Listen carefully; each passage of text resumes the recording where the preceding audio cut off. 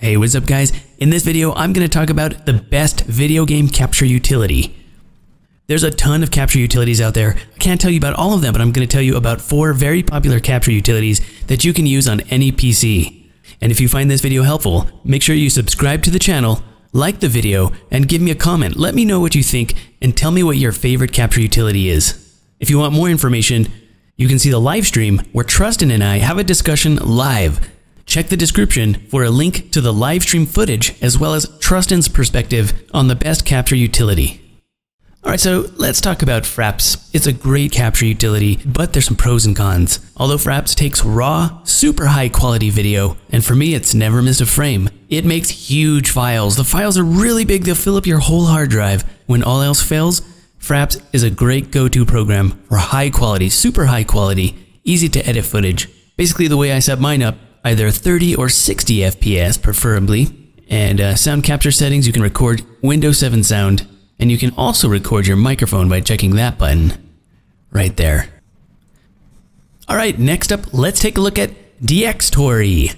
DxTory is a great capture utility. I really like this one.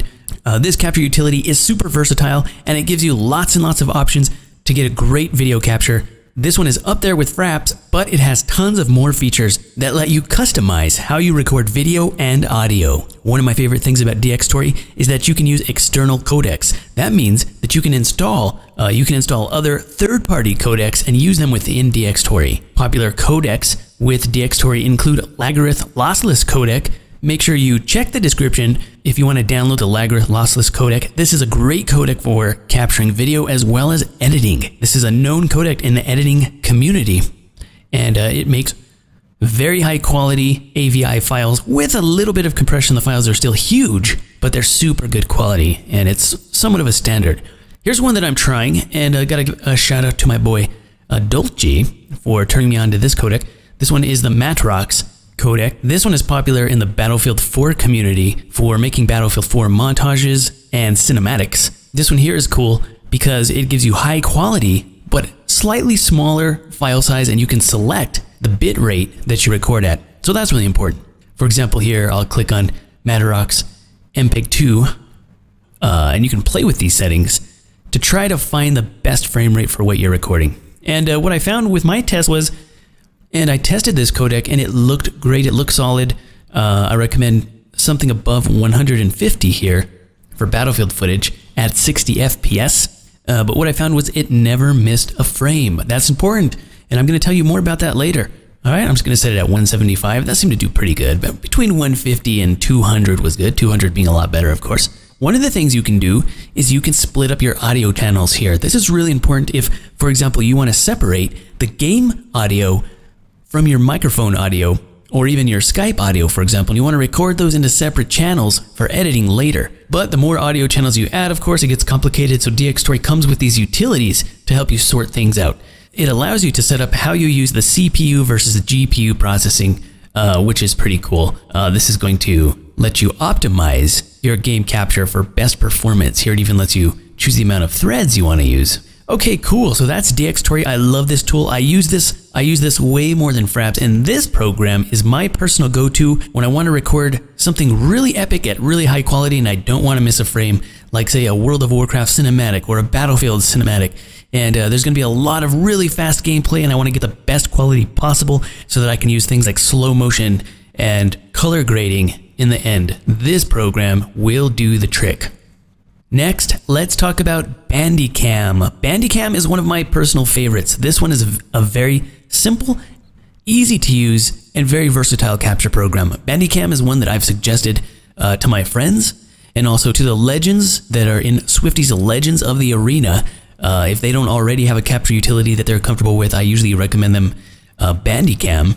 The newest version of Bandicam allows you to capture in 4K resolution. Okay, we don't all have 4K monitors yet, but a lot of us will soon, and 4K is going to be the next step in resolution over 1080. I like that Bandicam is looking forward to that and giving us the option to capture in 4K if, say, we have a 4K monitor. Bandicam is also known for being very easy on your CPU, so more people can use this because not everybody has a supercomputer, and people will go to Bandicam if their computer is not fast enough or if their hard drives are not fast enough to use DxTory and FRAPS. This program also makes very small file sizes, so these small file sizes are easier to transfer over the internet if you're doing a video collaboration or if you're uploading directly to YouTube, for example. There are some limitations that I've experienced. This may not apply to everyone, but at least in my hands, I've had a difficult time getting up to 120, but there's what 60 looks like. Here you can choose the codec you use, and it does have an optimized H.264 codec if you're using an AMD card, or if you're using an NVIDIA card, you can get the GPU to compress your video for you, which is really great. Stay away from Xvid. It works, but it's old. I don't like it. Motion JPEG is a great codec for Bandicam. This will give you pretty high quality and relatively low file sizes. What you can do is choose from the Bandicam presets if you want to optimize for Sony Vegas or Premiere. And one of the things I like about this program is you can capture your screen. And in fact, that's what I'm doing right now. I'm capturing my screen with Bandicam to make this tutorial. And something that I realized is that I forgot to check the show mouse cursor in Bandicam, and that's why you can't see my mouse cursor. So, well, it makes a relatively small file. I don't need a huge high quality capture to make tutorials right. So I can make the tutorial with this program, then hop into a game and capture some long game footage. Let's say an entire BG, or if you're playing League of Legends, you might want to capture the entire game, but you don't want to fill up your hard drive. This would probably be the program for you. Now, one of the problems that I noticed here with Bandicam, there were some limitations, and I'm not sure if it's just me or if it's happening to other people. Trustin also had this problem. We couldn't capture in full screen mode with the DirectX capture in Battlefield 4. So that was really disappointing, and that's kind of a big deal. For some reason, the program crashed and it crashed the game. So maybe we just need to wait for an update from Bandicam or an update for our graphics drivers before that works. But in windowed mode, it captures fine. Another problem that I've had in the past with Bandicam is every once in a while I will experience lost frames. I can move frame by frame to confirm that I actually have captured 60 frames per second. And with the Bandicam footage, I notice every once in a while I miss a frame. So as I'm clicking through, you see that it's moving every time I click, but every couple of clicks, I get a duplicate frame. So it doesn't actually capture 60 frames per second sometimes. Now this might not be a problem on a faster computer, but I've got a pretty fast computer as it is. And when I use a DxTory or other codecs, I don't run into this problem as often at all. So I'm not sure what is going on with Bandicam, and it might be also codec dependent. It's not a problem in most cases if you're just, making a simple montage or putting some video footage together. The only time I've seen it become a problem is when you try to go into slow motion. And I do this a lot with Swifty's Legends of the Arena. I will use slow motion to emphasize character abilities and emphasize really cool gameplay, and I see a lot of stutters when there's a missed frame like this. Let's take a look now at Mirrorless Action. All right, this is a capture utility a good friend of mine, Volchan, told me about, and he's really happy with this, so I decided I would test it out for this tutorial. I'm always looking for new capture utilities that are on the cutting edge of technology and easy to use for gamers. So I gave this one a try. This lets you do a whole bunch of things. This is actually a really cool capture utility. It's very versatile and it has a lot of features on it. It lets you capture your desktop, but the only problem is you must be running Windows Aero to capture your desktop if you want to do desktop capture. I wasn't too happy about this because I don't use Aero. I choose to disable Aero in order to maximize FPS on my gaming machine. So that's kind of a bummer there. That problem doesn't exist in Bandicam, but not too worried about that. Let's take a look at the game capture mode. This is pretty good. It allows you multiple formats. You can record in AVI or in MP4 using your graphics card to encode H.264.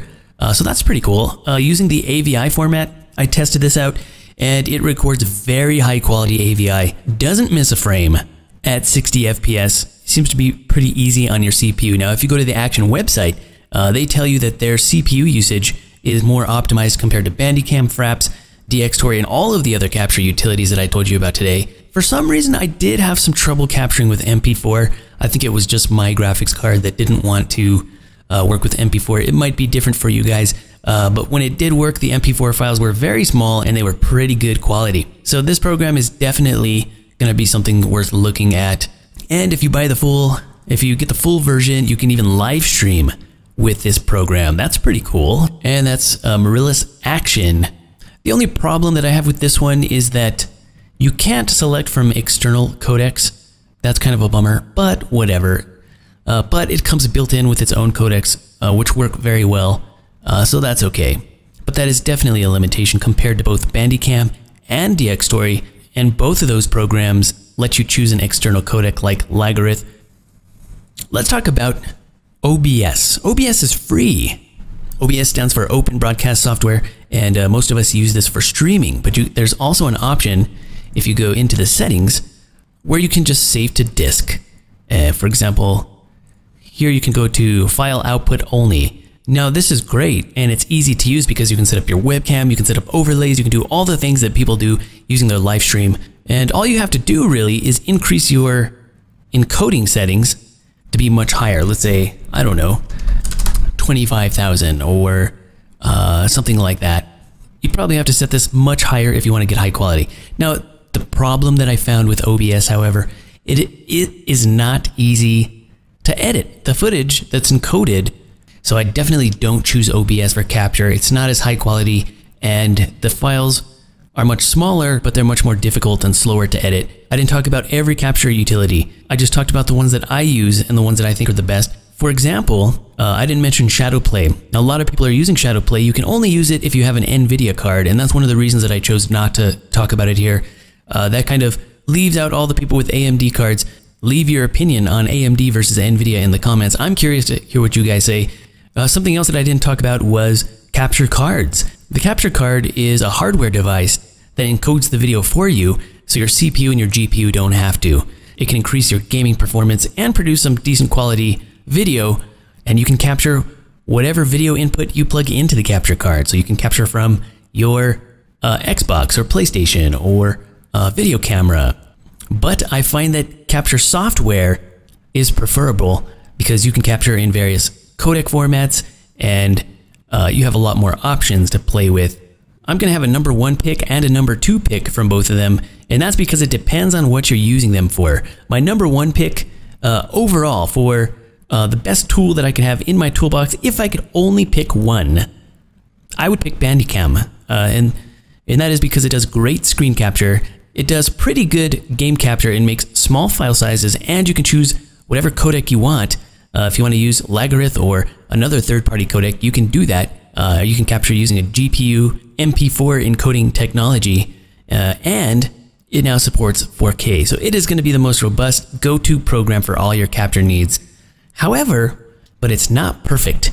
Because I did have some problems with missing frames every now and again with Bandicam, and therefore, for high-quality capture, I choose DxTory. DxTory is my go-to for the highest quality gaming capture if you're doing cinematics or montage footage.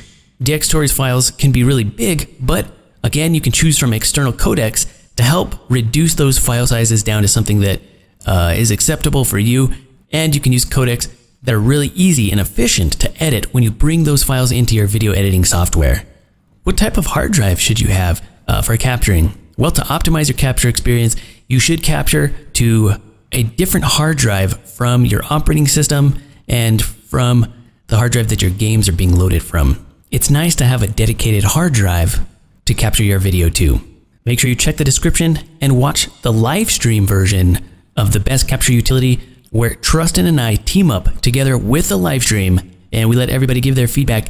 So make sure you check that out, and also check out Trustin's version of this video so you can see his perspective on the best capture utility. Alright guys, if you guys enjoyed this video and you learned something, please subscribe to the channel, please like the video, and please leave a comment. That's a free way to support the channel, and please share the video as well to get it out there so we can help others. Alright guys, see you next time, good luck and have fun.